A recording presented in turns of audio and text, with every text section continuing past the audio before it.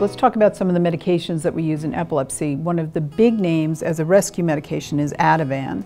Ativan is in the benzodiazepine family. It's used again for rescue medication, given either intramuscularly as an injection or intravenously, IV, usually used in emergency rooms or by EMS.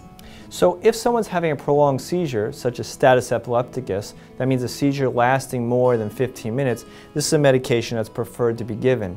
If you give it quickly, it will hopefully knock out the seizure and let the seizure end.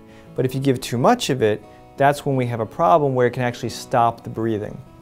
So people worry about using too much of it. It may, if the person is seizing for a long time, it may have to be given more than once, and then you need to monitor respirations. But again, it's usually given in an emergency room or an ambulance setting. So Ativan is a rescue medication used to break seizures or clusters of seizures, given IV or IM intramuscularly, and can depress respirations if too much of it's given.